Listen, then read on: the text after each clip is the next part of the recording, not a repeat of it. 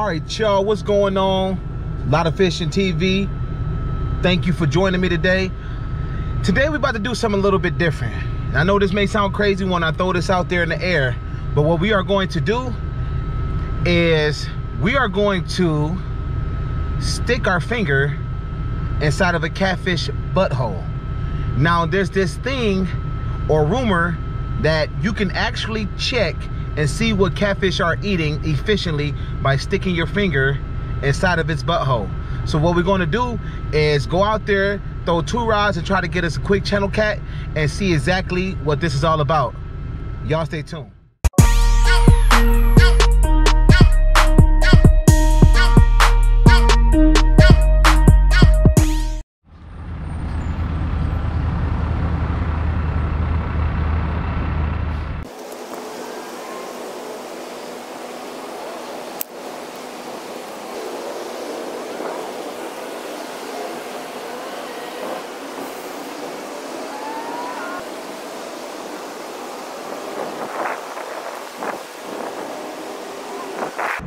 All right, so what we're gonna do is we're gonna just sit here and we just about to wait and see exactly what happens when we catch a channel cat.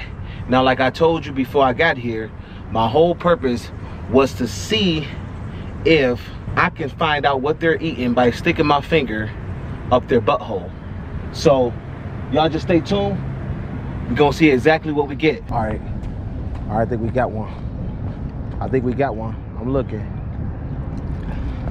I think we got a fish right here. I think we got one. I'm watching.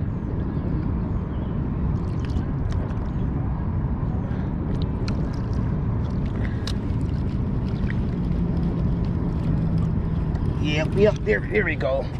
We got one. He tried to get away this time. Nope. We're gonna actually see what's up with this fish. Oh, did he get off too? Nope, he didn't get off. Man, he just swimming right towards me. All right. Let's see what we talking about here. Let's see what we got here. It's a little, it seems like a little guy, but I want to know what they eating at the bottom.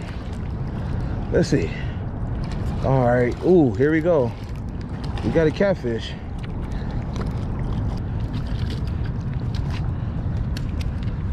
All right, so we got one. We have this one. All right, you can see we got one. Now, it's a little aggressive, dude. You can see he has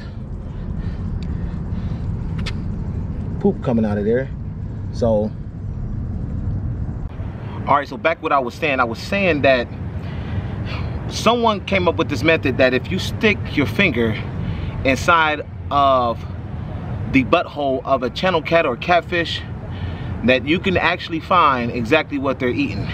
So we about to put it to test. So let's see exactly what we can find in this catfish butthole. All right, so here we go.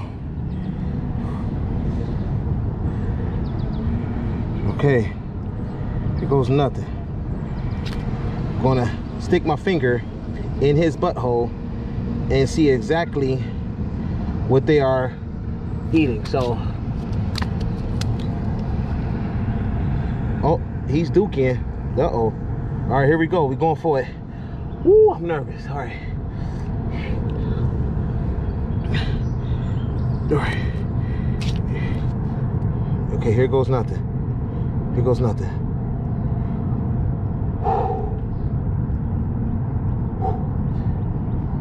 Hell no, man. I ain't about to do that. I'm about to stick my finger in no catfish butthole. I am not about to stick my finger in no catfish butthole. Absolutely not. We're about to release this fish. No way. I am not about to stick my finger in the catfish butthole. No.